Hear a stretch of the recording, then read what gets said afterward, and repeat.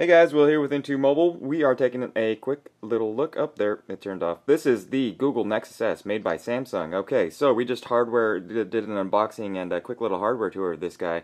Went over basically the 4-inch screen there, the front-facing camera, the Super AMOLED, 4-inch Super AMOLED display, I should say, the volume control rocker on the left, the power button on the right side, with the 3.5mm headphone jack on the bottom, located next to the micro USB port, and the 5-megapixel camera with the single LED flash, and of course GPS, Wi-Fi on the BGN, and compatible with T-Mobile's 3G network, but also unlocked, so it works with AT&T.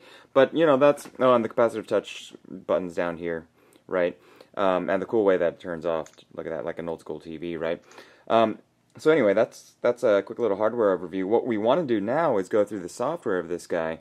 And what you'll notice as I pan through here, and from straight up from the start screen to panning left and right through the different home screen panes, you'll notice that this is stock Android. This is not a skinned version of Android like you have with other Samsung, say, Galaxy S devices, which this is basically based on. The Nexus S is like a Galaxy S with Gingerbread on it, and stock Android, right? You don't have any skins, you don't have any customizations, everything is stock. And what you'll notice is, one of the first things you'll notice is, that the notification bar up there is no longer a gray-white, but really just a black notification bar. Actually, depending on your background, it's going to look like it's part of the home screen there, right? All you see are the icons, and also notice that the icons for reception are green, and you get the updated battery indicator right there, and also the updated message indicator. You pull down on the screen and you get everything. You know, just as you did before. The font is a little different. The color schemes are slightly different, and also the phone and browser here now have a green tinge to them. That's slightly different. Of course, you still have the live wallpapers and everything in the background, right? So if I hold down on that and I go to wallpapers, I can select from wallpapers my pictures in the gallery that I took to make my set those as wallpapers, or live wallpapers. And you get all the same wallpapers, and actually some more cool wallpapers. Let's see, like, well, I haven't ever seen microbes. So let's see that. Oh, okay. So what are live wallpapers? Of course, your wallpaper moves in the background, does burn some battery, but hey, you know, it's a pretty cool feature. My favorite live wallpaper actually is maps, because you can actually see the traffic information in the background. Oh, and notice that you can actually you used to be able to zoom. I don't know. I guess that doesn't work anymore. Yeah, you used to be able to zoom in on the live wallpaper, but anyway. Yeah, that's that. And let's get rid of that actually. No live wallpaper. Let's do a static wallpaper here. Yeah, that's a good one.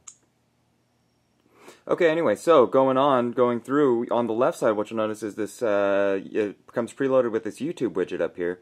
It shows you all the new, the popular videos. It scrolls through the popular videos on YouTube, and when you hit that, it takes you to the video itself pretty fast.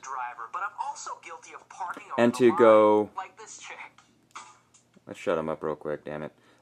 So to go full screen, I can either double tap and it goes full screen, or I can just rotate and it'll go full screen, just like so.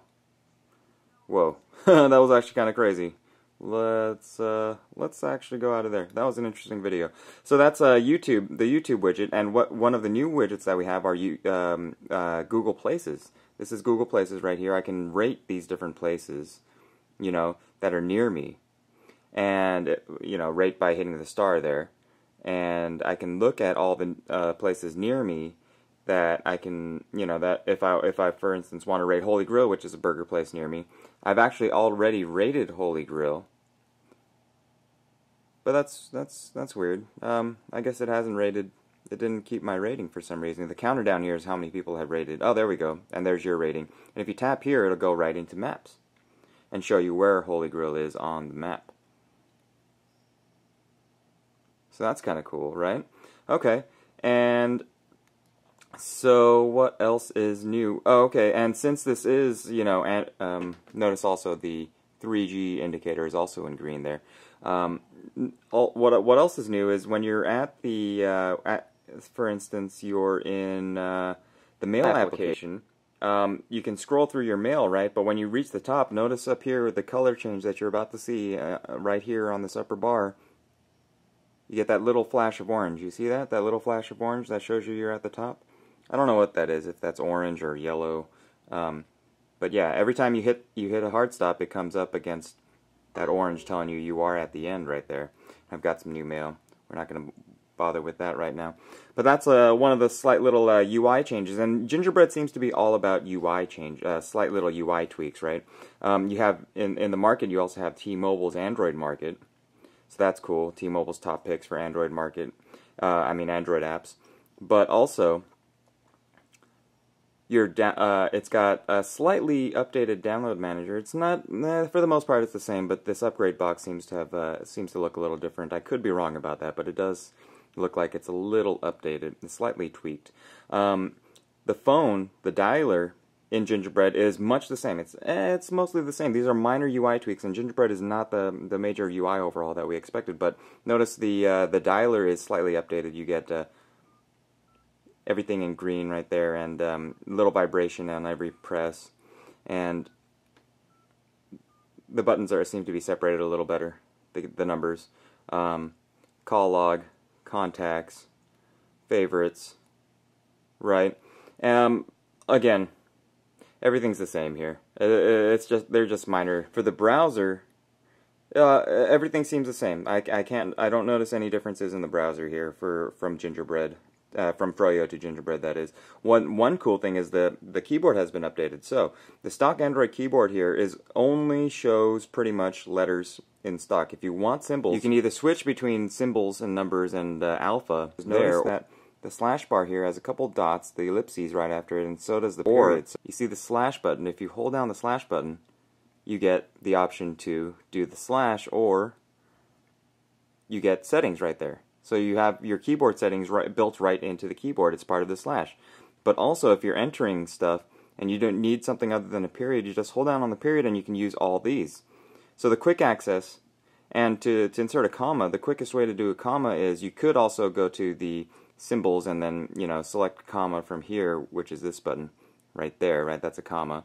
But why do that? If you're typing really fast, you're doing whatever, and you want to put a comma in, you hold down the period button, wait till it brings up, it'll vibrate to let you know that it's got the secondary symbol menu. Just wait till it brings that up, let it go, and it'll put the period in there.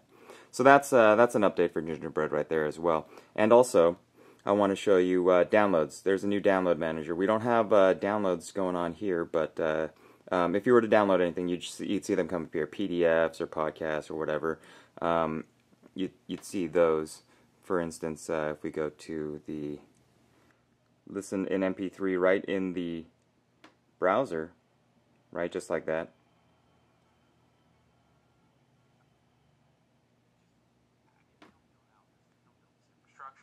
We're going to see bedlam.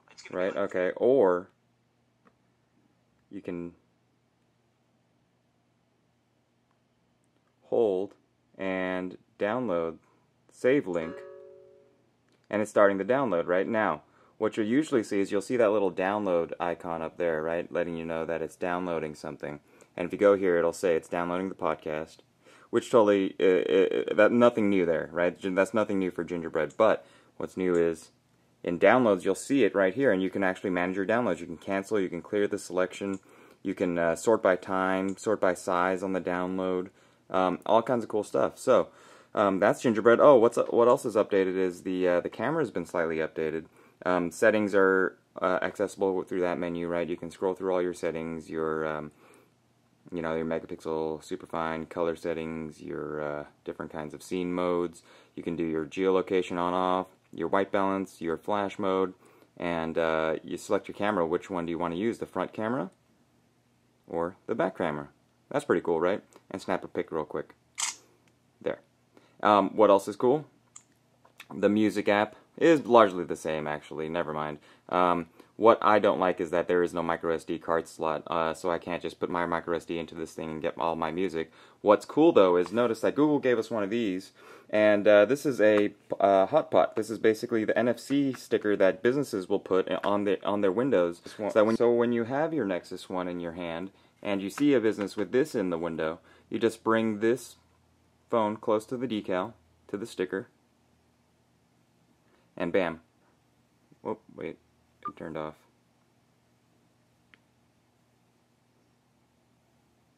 There you go. So you bring it close to the window, bring it close to the sticker, the near field communication sticker, and wirelessly the tag will tell the phone to bring up certain data. It could be a store promotion, it could be a video, it could be an advertisement, it could be like a sale that's going on right now.